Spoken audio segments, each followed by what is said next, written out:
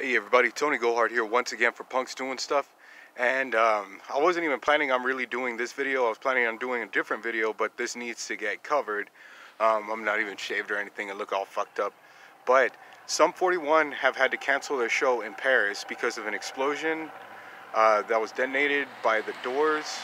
Like, there's a statement that I read, and unfortunately, because I do all my videos on my phone, I can't read it word for word. So to sum it up, they were unloading, getting their stuff ready. The crew was out. They had a line of people, for their show. So they were getting everything set up, and then a bomb had went off. And it doesn't say how close to the Doors, but it does say that it was by the Doors. It also says that nobody was hurt, luckily. So they had to cancel their show because of the explosion. And, it's just a really crazy thing to happen. And it's not the first time that it's happened either. There was also that Eagles of Death Metal thing, and that thing was bad, like really bad. This one, it was bad. Nobody was hurt, luckily, but it could have been a lot worse. It could have gotten to like a really bad point. It said, what else did it say? They're going to be doing refunds and stuff. I don't know when they're going to be going back or whatever, but it's just crazy, Like, whether you like the band or you don't like the band, nobody should be having their shows bombed or anything, or any kind of like terroristic threats. And the world is getting to a crazy point right now.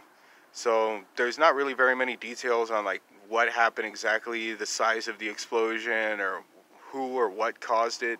It could have been something like an accident or something, like a gas line or something crazy like that, or it could have been an intentional thing.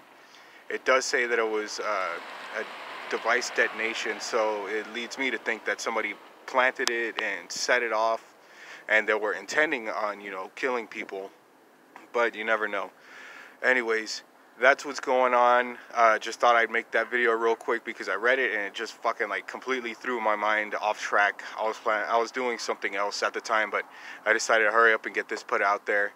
So, everybody's good. Hopefully nobody's, too freaked out about it, and hopefully everything goes good for them. I know that they're probably going to like continue on their tour further on, but hopefully whatever happened or whoever set that shit got caught or is going to be getting caught, something along those lines. I know that there's like got to be security footage or something. So that was for the show tonight, January 18th. Well, this already happened because I was in Paris, and then I'm in the US, so that's probably been a while already.